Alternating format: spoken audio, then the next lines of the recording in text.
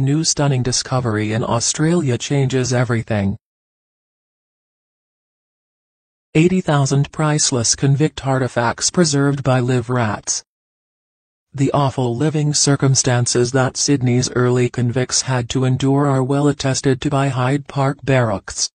In 1979, archaeologists were excavating the structure when they found something strange hidden beneath the floorboards.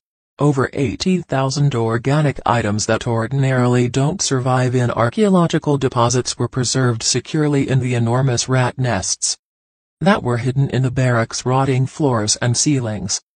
The rats preserved all of these rare artifacts, safe for over a century, by keeping them in dry and well-ventilated crevices throughout the building.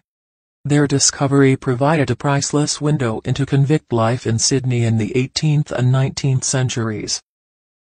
The Murray Man. In 1998, as bush pilot Track Smith flew over the Walmera restricted region, something nearly extraordinary struck his eye. A gigantic figure about 1.7 miles tall had taken up residence near Lake Eyre. Since nobody knows to this day who made the colossal earth drawing, the craziest ideas continue to surround the alleged Murray Man. However, most scholars believed that this was a contemporary geoglyph that was carved into the earth with the aid of a tractor. The Murray Man is currently the largest drawing of the earth ever recorded. But who took the time to produce this enormous work of art? Its precise execution raises the possibility that GPS was utilized to make it.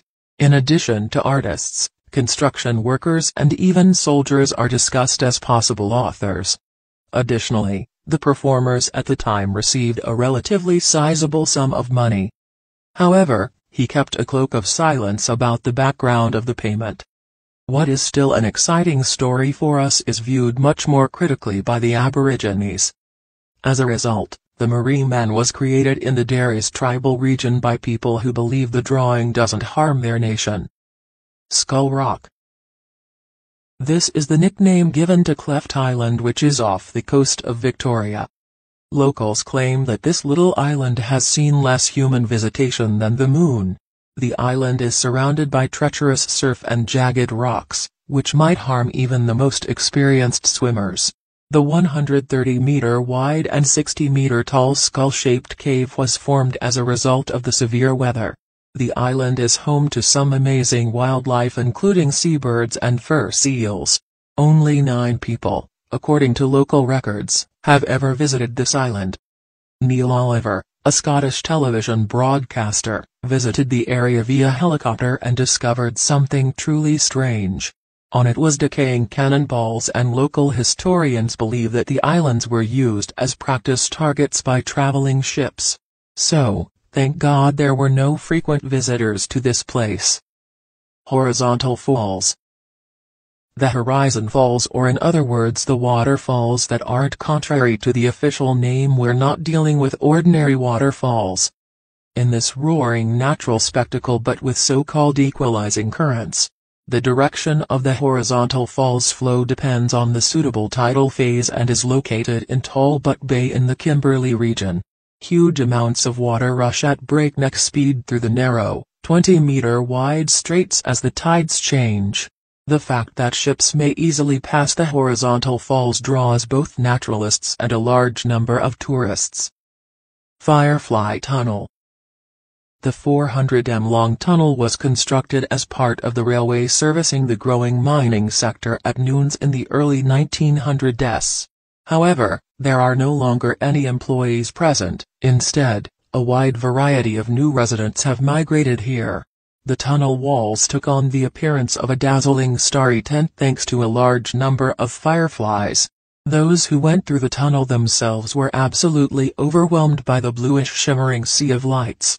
Since the little animals are very sensitive to external influences, visitors are instructed to switch off their flashlights and quietly enjoy the unique impressions. Mysterious 2,000-year-old young woman.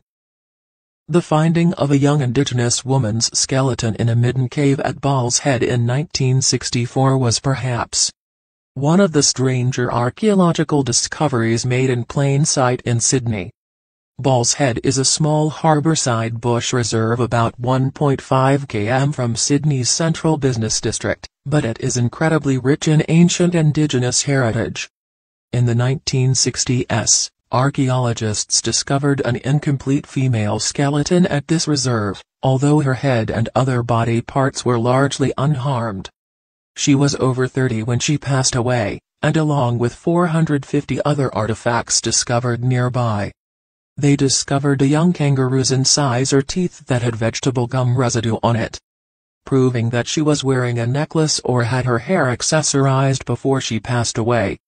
Her teeth showed no signs of deterioration, indicating that she had lived before the British arrived. Estimates place her time there between 1,000 and 2,000 years ago.